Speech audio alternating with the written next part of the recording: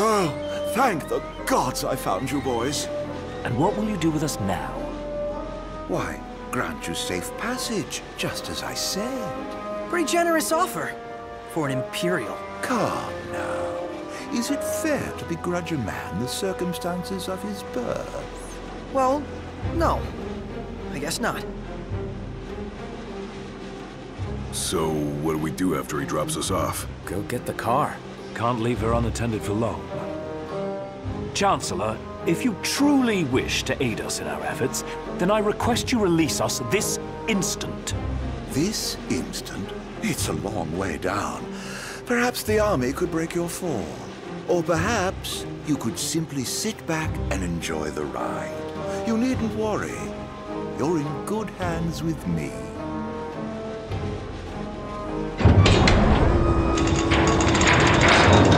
Here's hoping you find that car of yours.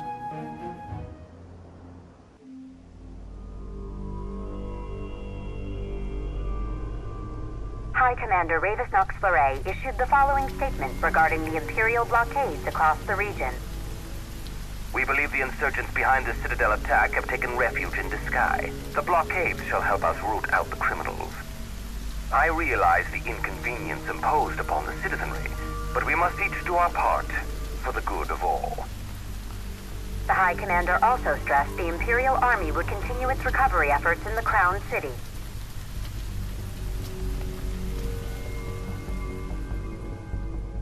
The frequent quakes which rocked the Disguise and Clean regions in recent days have finally quieted. In response, the Empire provided the following comment. The cause of the tremors was the Archean, who had awakened in a fit of rage. The Imperial Army took swift action and laid the unruly giant to rest, thus averting disaster. Eyewitness reports confirm Titan has disappeared from the Disk of Kothis. I still can't believe it. I mean, shouldn't the car have turned up by now? We should wait until Cindy's done asking around the local garages before we despair. Let's not fool ourselves. The Empire has it. Then maybe we could ask Arden to help us out again, right? The Imperial Chancellor. He represents a problem, not a solution. So where does that leave us? Stranded, awaiting word from Hammerhead. In the meantime, we'll have to hoof it. Look, it's Umbra!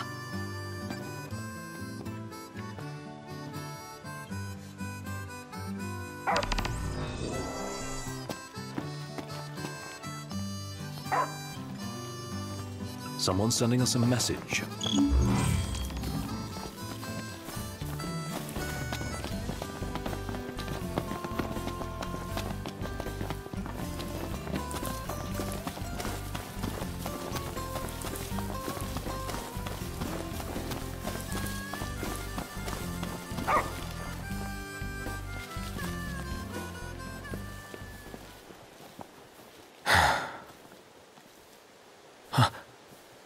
Gentiana.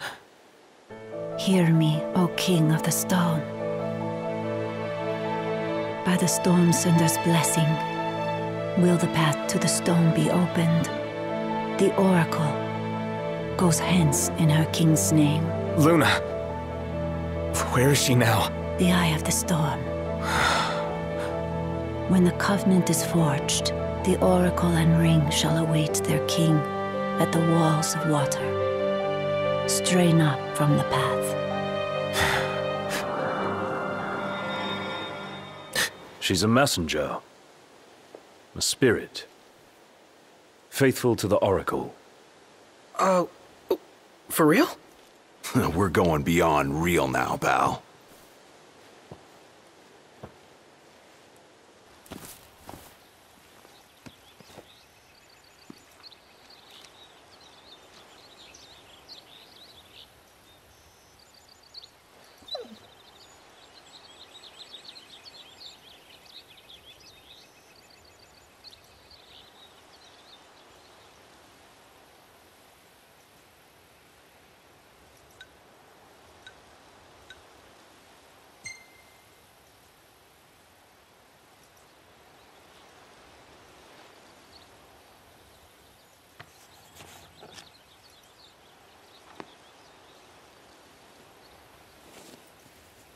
Let Luna know I'm okay, and she won't have to wait much longer. We'll be together soon.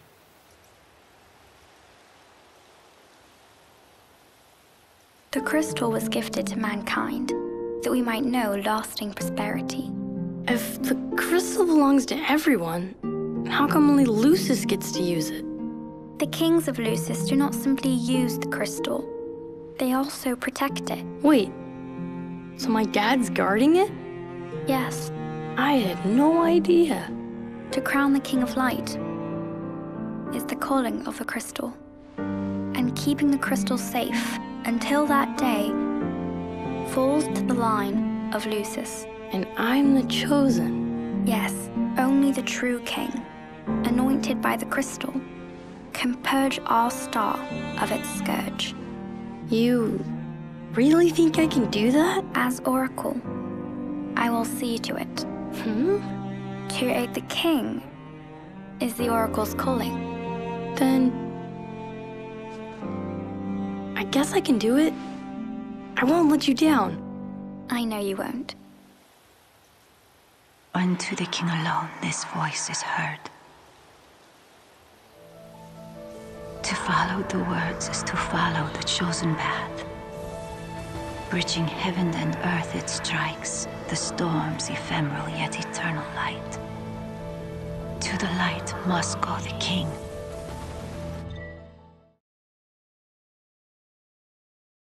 Lady Lunafreya has done well to keep the ring from falling into enemy hands. All we need to do is hit Altissia. That entails passage aboard a ship. Khaim may serve us now as it did them then. The hidden harbor. Just my work. I'll have Iris set it up. So, in the meantime, We head into the storm. another day, another deity.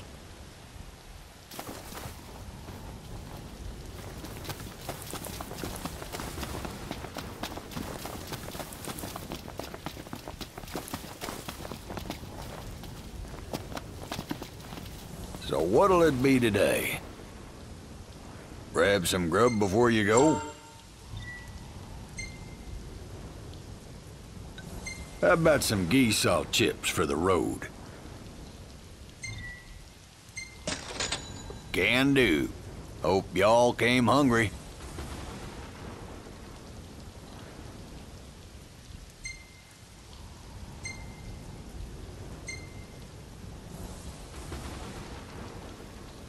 Y'all come back soon.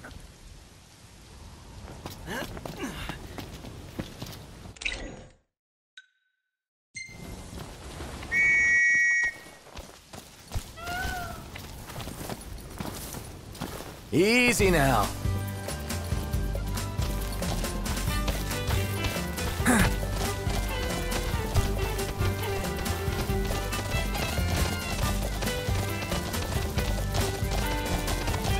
Keep it moving. Right behind you.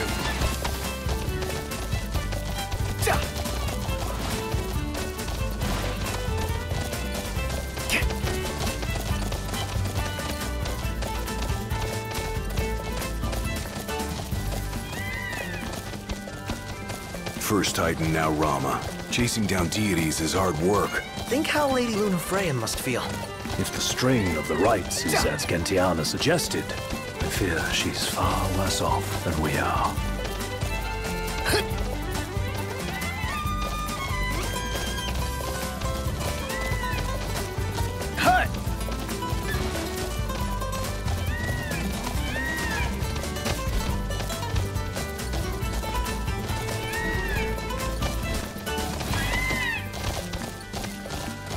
How come that lady's helping you out anyway? Gentiana? Knocked. Overhead.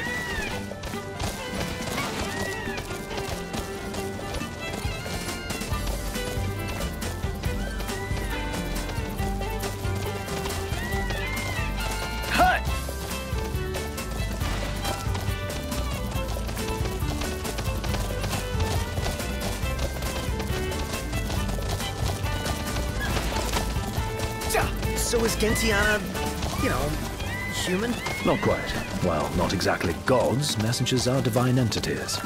Just like the oracle speaks to the gods for the people, the messengers speak to the people for the gods. So she's Lady Lunafreya's partner in divine.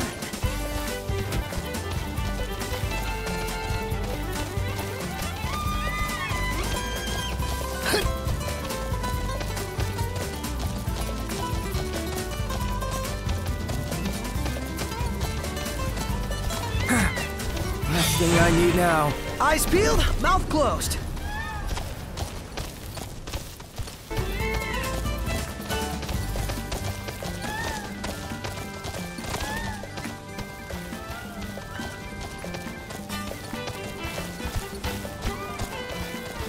I'm going on ahead!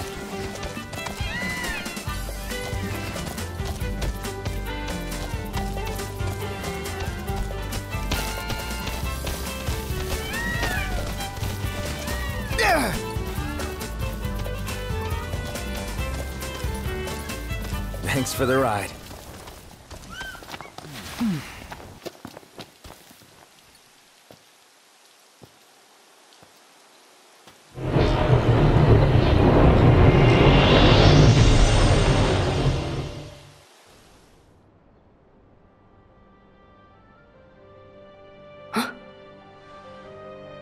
Ah, the young prince is recovering well.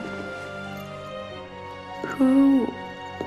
Gentiana, a messenger. The prince has read of our kind? Oh, I tried to, but I only know what Luna told me. Lady Lunafreya. Yeah, Luna for Luna. It is heartening to see the future king and the oracle enjoy such familiarity. The fate of our world may depend on it. I remember back in Tenebrae with Gentiana. The revelation of the storm sender awaits the king. Hurry hence to the eye of the storm. Foreign hordes fear the true king's ascension. The fearful seek to seal the path of what must come. What is it? Another headache? I heard her. Gentiana. Divine voices in your head again? Hopefully it won't amount to the same headache it did with the Archean.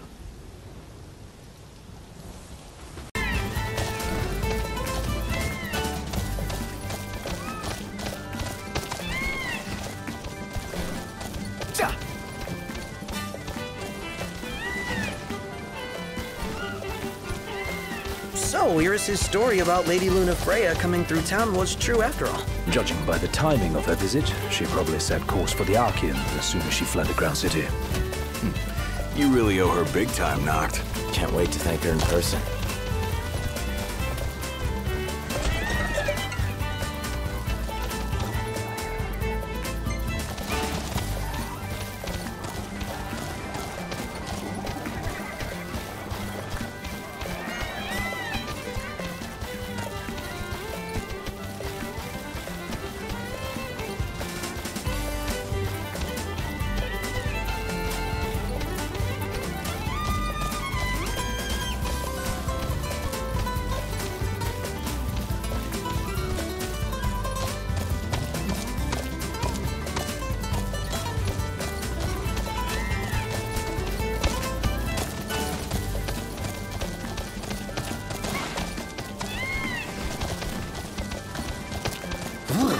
Cold. Yeah.